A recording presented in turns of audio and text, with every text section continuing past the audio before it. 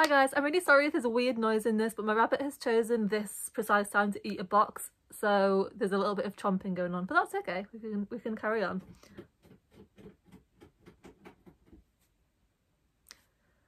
So I just wanted to do a little plant haul. I've just got a couple of new plants that I wanted to show you. The first one is this absolutely gorgeous lemon lime maranta. It's fine. I had one of these before and unfortunately got thrips. These are not very resilient when it comes to pests. Some plants are and some plants aren't, and interestingly, don't worry about us, Holly, it's fine. Tenanthe are really resilient when it comes to pests. They can live with pests and show almost no signs that they're in any kind of distress, and they just like pass them on to all the other plants. But maranta, for some reason, no, really not a fan. So yeah, she's just absolutely stunning, and this was $8.99. I think I said last time I bought one, these things have just gone down so far in price, and it's just so good. She's got a few nice little marks on the leaves there. That's okay. You can get them off with like lemon juice and stuff, but often putting acid on leaves, it's not necessarily the best, so I don't tend to do it. I'm not really that bothered. And the next thing, this has been on my wish list for so long. I love rubber plants, and this is a variegated one. The like moonshine one with the like speckled, I don't know if you can see that, variegation. I don't know if there's something wrong with it. I don't think there's anything wrong with it, but it's really like curly. I don't know if it's just because it's a small one or because it's feeling a little bit stunted. There's also a bonus, looks like a carrot in the bottom. And there's not like a lot of root system there, so this is probably going to stay in here until it like busts out. I'm really sorry if you fall over, but you're like balanced on my sofa. And I've also got myself another monstera. Look at the roots. I love monstera roots so much. And you might be like, that's ready for a repot, but I actually think it's fine. Monstera roots tend to like circle around the bottom, and there's all this like free space for roots. So she's okay. And you might be like, why the hell do you need another monstera? You have, well, I mean, there's two in this room alone, and then I've got one upstairs. What I want to do with this one is keep it like in this really bright south-facing window, and I just want to see how long it takes for it to get fenestrations. Just a bit of an experiment so I can kind of tell people. I want to say it'll get fenestrations by the end of this like growing season, but we'll just have to see. This is the Monstera Peru that I hauled in my last video.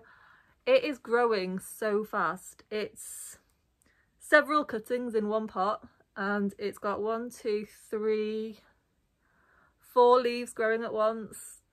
It's just so nice. I really like the aerial roots. They're really like, I don't know, aerial rooting. There's one just there. Still no closer to finding out what this actually is. Oh, the sun, now the sun's gone in. Now I've spent all morning like trying to work out where's best to sit, and the sun goes in. It's fine. So last time I hauled a lot of the little tiny teeny plants, and I've repotted some of them. Some have grown, some haven't. This ficus hasn't. I've got nothing. This leaf is deteriorating. We have got a growth point, like the same one that it had before, but not really a lot's happened. I probably repotted it a bit too early. These pots are, they're not like a great size to go up from the baby ones, but because they've got a lot of holes like around the edge, they do dry out quite quickly, so they're actually a pretty decent option. The Gloriosum was in the middle of growing a new leaf, and it's just popped out. The white veining doesn't seem very like prominent on the younger ones. As they get older, I'm guessing, unless I've just got like a dud, it must just develop as they get older. But this leaf is like significantly bigger than the leaf before it, so we're doing okay. We've also got a new leaf on the Verrucosum. I love Verrucosum leaves. They are just so pretty. And it's also, this is the first leaf where it started getting the like hairy petiole. If you look at the last one, it's not hairy against my face. And this one is. So that's exciting. And then they've all also got new leaves coming straight through. I think it's just the light in here is so good for them. Like, this is south facing, and it's direct light, like the sun shines through the window and the curtains are usually open, but I don't think it's that intense because it must just be the angle that it's at. Like a west facing window is more direct, I think, just because the sun's lower when it hits it. When the sun's coming through the south facing window, it's higher in the sky, so it's slightly further away. I usually have a Raphidophora tetrasperma up there, and I noticed that the stem was like yellowing, and I'm like, that's quite interesting, because the plant seemed fine. And yeah, I didn't want to bug it because it is a really picky plant. Like my specific one, in general they're not picky, but mine was. And I was repotting the other day and I went to like touch it. I think I was getting down a different plant and it literally just snapped, and I was like, oh, okay, odd. Like root rot isn't something that I deal with because I don't water my plants enough. And when I looked at the roots were all like perfectly white and healthy. It was fine. And I'm like, what? I don't know what happened. I can only think that the stem like was laid on the soil and that rotted. And look at my spider plant. It's actually like growing. This isn't something and look at the roots. It looks like mold, but they are roots. Like they're already coming out of the bottom. Turns out that the secret is just not neglecting them for months at a time. And well, it wasn't really before, when I realised that the Raphidophora was like separate from the stem, the roots was completely separated because the stem was rotten. I took a load of cuttings and they're all there. I have to keep my cuttings like where I sit, like obviously this is my living room, and if I don't, I just never change the water. So I have to have them like where I am, otherwise they just get completely forgotten about. But I was doing like a few different things with the cuttings just to see if I could get them to root faster. So a couple of months ago, I took a load of Philodendron Brazil cuttings and I propagated them all in like 10 different mediums. And weirdly, the one that was the fastest by miles was nutrient water. I used the General Hydroponics Flora series and it rooted really quickly. Not quite as quickly as Super Thrive. Super Thrive, I think it was Super Thrive second. Super Thrive seemed like it was doing something and then was like, no, I'm not. Like the end, there was like a little nub by the node, but that was it. And then it's still not really done much now. And then the nutrient water just started to grow. And I was like, interesting, because that's not a tip you normally see. I just wanted to see what it would do. But then I also did one with the Raphidophora where I changed the frequency of changing the water. And the one that I changed the water of every day rooted in like 5 days. It was crazy. It's this one. Which one? This one. So I took this cutting 2 weeks ago, and you might be thinking I can get them to root way quicker than that. Oh, it's gooey. Fine, but they do not root for me at all. This is like amazing. And then I was also wondering if it rooted faster because it was a top cutting. But actually, from what I've read and what I can gather, a top cutting isn't any more likely to root faster than a mid cutting, but it is more likely to put out growth faster because it's already got an axillary bud activated. If it doesn't have an axillary bud, then it has to like either activate it or like basically grow one, whereas this is just ready to go. But I don't think it should make a difference. I'm pretty sure changing the water every day will make your plant root faster. The other ones, which I was changing like various amounts, haven't done anything. And whilst I do think it's interesting that the plants roots faster if you change the water a lot, what I really wanted to find out was that I didn't need to change it at all and it would root fine, but that is not happening. What was also interesting about rooting plants faster, this is obviously for a given meaning of the word interesting. I find it interesting. The faster you get plants to root, the more likely they are to grow. The faster plants are to root, the more likely they are to produce new roots from the aerial root. And this doesn't always happen. It's from the Philodendron Brazil experiment. It's very hit and miss. Basically, the ones that root fastest within a week, it all just comes directly from the aerial root. I'll show you on the other one. See that? That is popped out of the end of an aerial root. It's not come from the node. This isn't.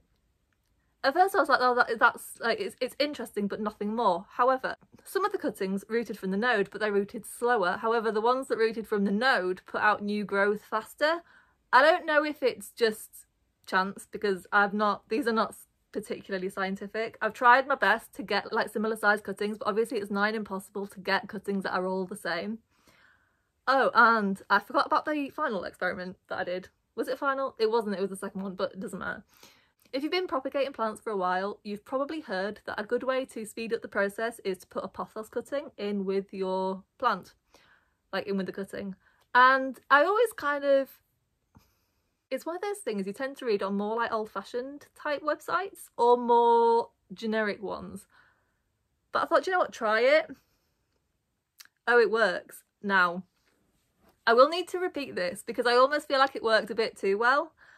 But it was a cutting from the Raphidophora, so it was done at the same time as the other ones, and I was changing the water weekly.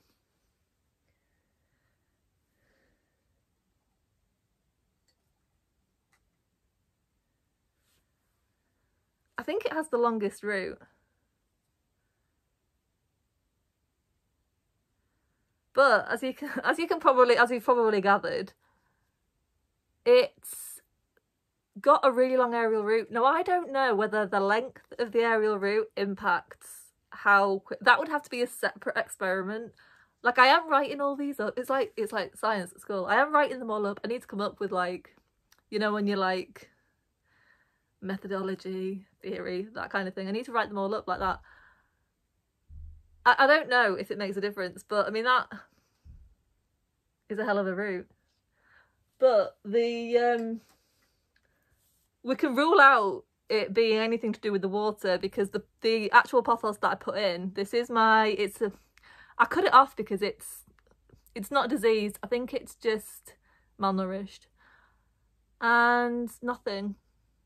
I can kind of see the end of, you won't be able to see, but the end of the aerial root is starting to split as if growth's going to come out of it. But this has been in there for 2 or 3 weeks, and this is just, he helped, but he's not helped himself. I've somehow ended up with 5 Raphidophora tetrasperma cuttings. This is the one from the terrarium that this was the growth point and it burned. Raphidophora grow into the grow lights. Plants grow towards light, we know this, but there's a ton of plants in there and it is the only one that actually tries to get into the lights. So then it just burns and snaps off. I don't really know what to say about this. This is the new growth. It has not got a root. This white thing is the axillary bud. So that's where, if that was activated, new growth will come from there. This is an aerial root. I think it's dead. I'm not topping it off because that just seems silly, but it's all dried out at the top. This is it. It's snapped, and it's not in the water. So I'm guessing it must be using this. Otherwise, why? This leaf is growing perfectly happily. But this doesn't look like a decent root. I don't know. And it's not green because it's alive. It's green because it's covered in algae.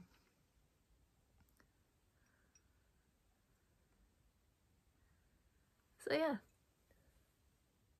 So that is it for my plant haul, like, information dump for this time. I'm gonna now whiz you around the terrarium.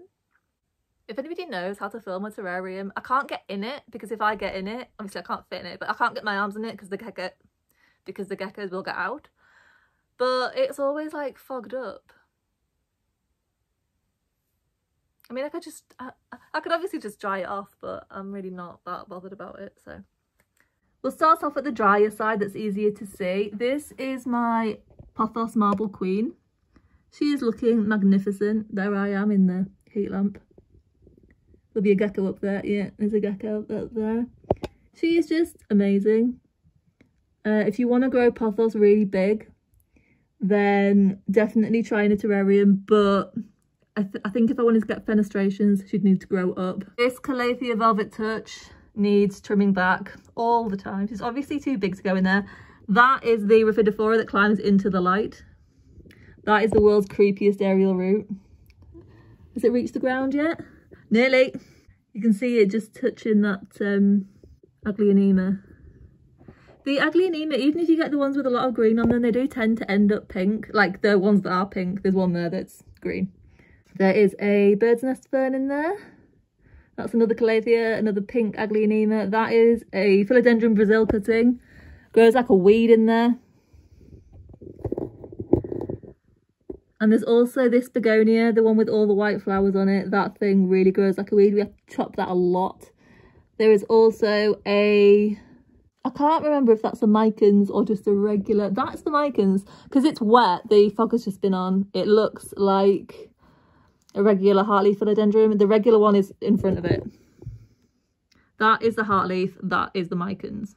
And down here somewhere we've got a Monstera adansonii that you can't really see. It's this thing here. Can we go this side? It's that. You can't see it. I don't know why I'm forcing you. So that is everything that is new with me. Thank you so much for watching, and I will see you next time. Bye.